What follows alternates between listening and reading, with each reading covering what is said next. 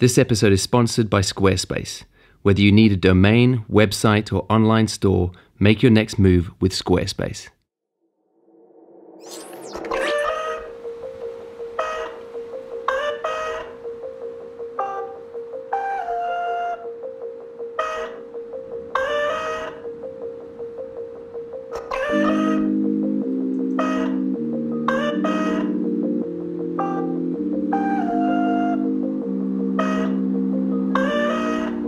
A couple of months back I made a video about moving from Canon and Fuji to Sony, and especially with portrait photography, my photography has always been on Canon, and I saw a lot of people jump on in the comments and say you've made a massive mistake, your portraits are going to go south, Sony has awful skin tones. And I've done a few shoots with the Sony already and hadn't really noticed an issue, but I thought maybe I'm being naive, maybe I'm not looking closely enough, and I thought maybe I can come up with some kind of test.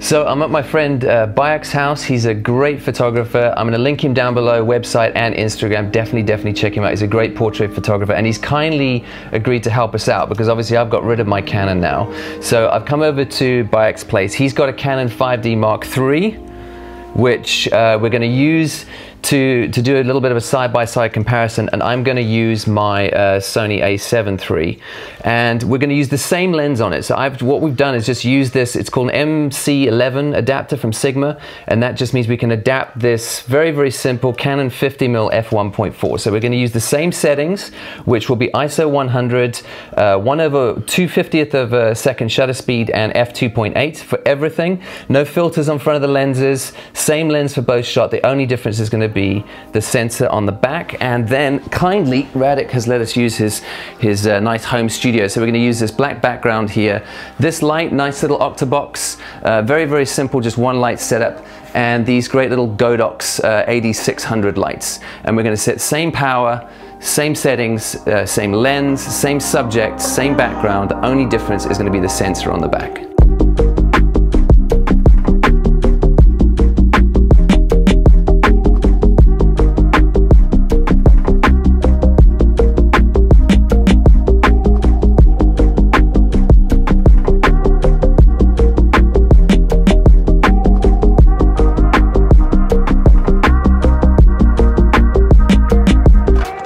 So I brought the images into Photoshop, and just so you know, all I've done with these images before this is brought them into Capture One. I shot the first image with each person with a gray card, and I've just color picked the white balance to make sure it's exactly correct on the gray card.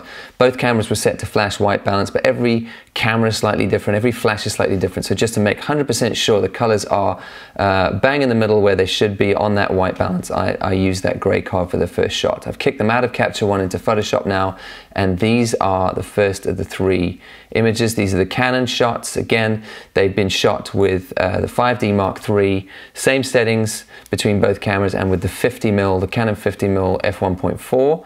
And then these are the three Sony shots. And I think you can see straight away there is quite a big difference. Again, same lens on this camera. I use the Canon 50mm f1.4 adapted. So it's just the sensor that's different. It's the same light, same setup, and there's definitely quite a difference. I assumed doing this test actually that there wouldn't be that much of a difference, but I think you can see there's definitely a massive difference between them. So let's put them side by side, and I think you can see straight away what a massive difference there is between those two sensors. The Canon, let's state the obvious, is a lot warmer. But I was quite surprised because in my head, I've always, having shot Canon for years, I assumed it was shifting more towards the red and even the magentas. But looking at it, there's almost a yellow color cast through the whole image, even into the shadows, that sort of appears on the Canon sensor. So it definitely is warmer, but it's warmer towards the yellow. And if I'm being unkind, there's even sort of hints of it shifting to green and pushing a little too far to green, but a much warmer skin tone on the Canon. And the Sony is a much cooler skin tone. It's almost even a little cyan in some of those highlights, if I'm being unkind to the Sony, and you can see it's definitely shifting in more with the pinks and the magentas in the Sony as well. So much cooler, more magenta on the Sony, much warmer yellow on the Canon. If we jump to the next one, and you'll see I've deliberately shot with 3 different people who are different ethnicity, so we can see what this does to different skin types. Again, exactly the same sort of thing though. We're looking at the Canon has definitely got a much more yellow shift across the whole image, which gives you that warmer, almost glowing skin tone on the Canon, which I think is what a lot of people love and why they sort of go with the Canon. And the Sony, again, a lot cooler, and a lot more sort of pinky magenta in some of those shifts as well. And then let's look at the last one, and this is a good one to illustrate this point. I think if you look at the forehead on both of these images, you can see that the Canon is a lot more forgiving of skin detail. It almost, and I don't know why this happens, I'm not technical enough to understand why this happens, but it looks like the way that Canon treats the yellows and oranges and reds in the skin tone, it's got a very, very smooth roll off. So it almost sort of smooths the skin out for you in some senses. And you'll hear people say this. They'll say that, you know, the Canon skin tones are beautiful because the roll-off is lovely. And I've heard people sort of criticize the Sony, saying that Sony gives you blotchy skin tones. But I'm not sure, especially if you look in areas like this, compare these 2 areas here to each other. I'm not sure blotchy is the right word. I can definitely see that there's more skin detail on the Sony. And personally, and I mean, I've shot with Canon for years, but personally, I'm really enjoying the fact that there is a lot of skin detail to play with, because the way that I shoot, I don't necessarily want to throw skin detail away. In fact, I might want to accentuate it, like I did last year with those mentor portraits of older men in my life who sort of been mentors to me, and I didn't want to hide their age. In fact, I wanted to feature it almost. So if you are somebody who wants to do beauty portraits or fashion portraits and you want to make your retouch a lot easier, the Canon is probably the way you want to go, because it's doing some of that work for you beforehand. Personally, the sort of portrait photographer I want all this detail, and I want to choose to lose it or keep it, and I'm quite enjoying how much I have to use, but it does mean that my retouch is going to be more involved and is going to take me longer. So let's talk about correcting skin tone, because sometimes you're going to take a portrait and the skin tone just doesn't look very natural, or it doesn't look quite right. So there's a lot of very technical ways you can work this out. You can go on and read very complicated formulas for skin tones and download color palettes and charts and gradient maps, and all that stuff is great to get into if you have the time. But today I'm going to give you a very, very simple formula for how you can roughly check if the skin tone is where it should be, regardless of ethnicity. So let's have a look. We've got our C, our M, our Y, and our K values. That's our cyan, magenta, yellows, and blacks. We're not going to worry about black. It's not really a color, it's more of a tonal range, and we can ignore it for the sake of skin tone. Cyan is going to be a number, an amount, a percentage, and this will make sense in a second. Magenta is going to be cyan times 2. So magenta is going to be double the value of cyan, and yellow is going to be magenta times by 1.25. So yellow is going to be 1 1/4 the value of magenta. And if we get that mix between our cyans, our magentas, and our yellows, our skin tone should be round about where it needs to be. So the first thing I'm going to do is duplicate this background layer. And I'm going to come up here to Filter, Blur, Gaussian Blur. And basically what I'm doing is just trying to average, even out the skin tones. If I didn't do this and I'm trying to pick values in different places on the skin, you can see it's hugely different from highlights to shadows and all the detail in between. So this just kind of averages everything out a little bit. And now if I let my mouse hover over the image, and you watch over here in this info panel. By the way, your info panel, if you don't know where it is, just go to Window, come down here, make sure you've got info panel ticked, and it'll appear on the right hand side. But watch this panel here. As I hover over different parts of the image, you can see those values are changing. You've got your RGB values, and this is where we're going to live for now as our CMYK values. So you can see if I hover over here on the forehead, somewhere where there's good tonal value, we've got 27 cyan, 67 for magenta, and yellow is 81% at the moment. So remember, we need that formula to work for us. So 27, let's have a little look around just in case things change drastically. No, we look like it looks pretty constant from there. So let's go, all right, 26, 60, 73. And again, because it changes in about, we're looking for an average just to get close to this, making sure that those balances are fairly close. And to be honest, we're pretty close to good skin tone with this. 26, 60, that probably means that we've got a little too much magenta in, so we need to pull it back. 26, we should be around 52. So let's start there, and we're going to come here, we're going to create, there's a few different ways to do this, but let's do it with curves. I'm going to select my curves layer. And just to explain to you, you see me do contrast videos, that's pulling in global contrast. We're now going to start to use channels here. So if I go to my red channel, if I pull up on the curve, I'm going to be introducing red. If I pull down, I'm going to be introducing the opposite color, which is cyan. If I go to my green channel, if I push up on the greens, I'm going to be introducing green. If I pull down, I'm introducing the opposite, which is magenta. If I come down here to blue, if I push up on the blue channel, I introduce blue. If I pull down, I introduce its opposite, which is yellow. So here, I know that I want to bring down my magenta, which actually means I want to go to my green channel and I want to push in a bit more green. I want to balance that magenta out. So if I grab this little hand tool here and I click round about where I was selecting, it's going to create a point for me on my curve. And I'm just going to push this up slightly, just to introduce a little bit of green and pull out a touch of that magenta. Now if I come back and check, yep, that's good. You can see now it's got a hyphen between those two numbers. That's before and after. So you can see I brought it down a little bit, but I want to do a little bit more. It's gone from 69 to 66. If I come back now, I'm down to 55. So 27 to 55 is a pretty good mix. So now I've got my cyan and my magenta pretty much double. So that's around where I want to be. If I look now, I want to now make my yellow 1.25 or 1 1/4 my magenta. And because my maths is terrible, let's just double check this. So magenta is 55 there. Let's go to my calculator. 55 times by 1.25 is going to give me 68.75. Okay, so 68, 69, that's where I need to be. So I can see I've got way too much yellow in the image, and we know that from having looked at it earlier and seen that yellow color cast. So what I'm going to do to correct for that yellow is actually come down to my blue channel.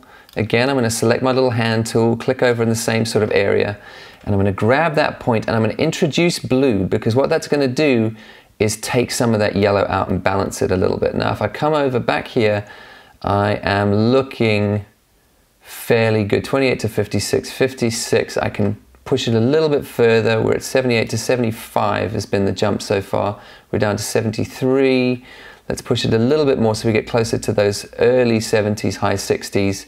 And that looks like a better skin tone mix to me now. So if I turn off my blurred layer underneath and I turn off my curves layer, you can see I've gone from what was quite a yellowy mix, and I've just with those quick corrections in curves, I've now brought in a better mix which feels, certainly to my eye, and using that formula, looks like a more natural skin tone. Let's do the same thing once more, and we're going to use this image out of the Sony just to show you a totally different skin tone. You can see this skin tone is also off, it's cooler, it's bluer, so we do need to do a little bit of work with it, and I'm going to move a lot faster this time. So let's duplicate our background layer. Let's come up here to filter, we'll use the same blur we did before. That looks pretty good. And as we're hovering over our different areas here, we've got 13 for our cyan, and then our magenta, and we said that this looked a bit pinker, so this makes sense, is 37, and our yellow is 41%. I'm actually going to move it over a little bit over here because it's quite bright in there and I want to make sure there's a lot of color. So 15, 38 and 42. So 15, I should be about 30 on my magenta, not 38. So let's come here and grab another curves layer. Let's select, because I want to play with my magenta value, I'm actually going to go to my green channel. Remember, pushing in green takes out magenta. If I pull it down, I'm going to introduce more magenta. Grab my hand tool and click over in this area I was working on. And now I want to bring out some magenta, which means I'm going to push up on my green values here and introduce some green into that image. I pushed it too far. So now, because what's happening is as I'm introducing green, I'm also messing with that cyan value. I have to be careful that I'm balancing the two out. So 17 to 27, I pushed it too far. If I pull it back a little bit, I should be roughly where I need to be. And that looks like 13 to 27, that's good. So 13, double it would be 26. I'm roughly in the area I need to be. Okay, now to take care of my yellows, I'm going to cheat again. So my magenta value is 27. Let's go to my calculator. If I take 27 times by 1.25, I know I need to be roughly 33, 34, 35, somewhere around there for my yellow values. And at the moment, I'm close to that. It's slightly over, so I want to pull a little bit of yellow out of the image. I'm at 38 at the moment. So if I come down to my blue channel, that's going to be what affects my yellows. If I push in blue, I'm going to take out yellow. If I pull down, I'd introduce more yellow. So again, grabbing my little hand tool, selecting somewhere around where I need to be, I'm going to push in a bit of blue to correct some of that yellow that's been introduced. If I hover over now, that's looking better. I want it to be about 33, 32, 33, 31. That's looking like a pretty decent mix. So if I take this blurred layer off now, if I turn off that curves layer, that's what it was before. You can see that pinky cast and those cooler tones. But because I've corrected those skin tones now, if I add that curves layer on top, you can see that looks like a slightly more natural skin tone, and it's got me closer to what I need to be. Again, if you wanted to check, you could just turn on that blur layer underneath, run your eyedropper around and have a look. Are you roughly within those ratios of cyan and then magenta being double cyan and your yellow being 1 1/4 of your magenta value? And that looks like a more natural skin tone. I'll be honest with you, this video has taken a huge left turn. Initially, I was going to make a video talking about the fact that yes, I moved to Sony because it's the right tool, especially for video, but that I was sad that I'd lost those beautiful Canon skin tones, and I was going to teach you in Photoshop how to get from a Sony image to a Canon skin tone in just a few moves and curves. But as I've looked at them side by side, I can't honestly do that anymore because it's not really how I feel about it. I think that these both are great starting points. And I even remember when I used to shoot on my Canon and sort of talk about how I love Canon for the skin tone straight out of camera, I'd still then bring it into Lightroom and I'd edit it. I would color tone it in Photoshop, and by the time I got to the end of it, the colors weren't really Canon colors anymore, they were mine anyway. I don't actually understand the obsession with straight out of camera with people online, because everyone's saying, you know, you've got to get that camera with those beautiful colors straight out of camera, but very few of us are posting images straight out of camera. We're not shooting and just posting a raw file. We're all editing to some degree. Some of us are doing it custom, some are throwing on presets, but either way, when we talk about straight out of camera, we can only really talk about it in terms of a starting point to build our edit on. This is one of the edits I came up with from this shoot. And you can see that it's neither of the colors of the other two. It is, it's got my color mix in it. I've gone to work on it and produced an image which feels like the sort of work that I do. And to be honest, I could have got here with either of these other two images. Personally, I got here with the Sony. And I'm going to give you two sides of the same coin here. The reason that I'm enjoying editing with the Sony a lot more than I thought even after this comparison is because this, to me, for my style of editing where I do want to fine-tune color toning myself, and I don't mind going to town and doing all the retouching myself, so that extra detail or blotchiness or however you want to put it is information that I can work with and choose to lose or use at the end of the day. I've enjoyed this as a very neutral starting point to be able to edit from.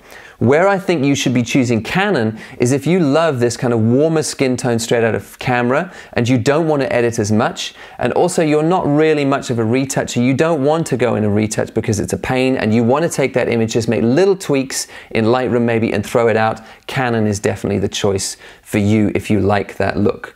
I will admit that the Sony is definitely a cooler look, which isn't necessarily where you want to be with your skin tones. Although it's not unpleasing, and I kind of feel like maybe it's a more realistic look under those studio lights. But the Canon definitely has a warmth to it that a lot of people love. With either of these images, if we go to work on them, are great starting points, and maybe our obsession about which camera has beautiful images straight out the box is not as important as we think it is.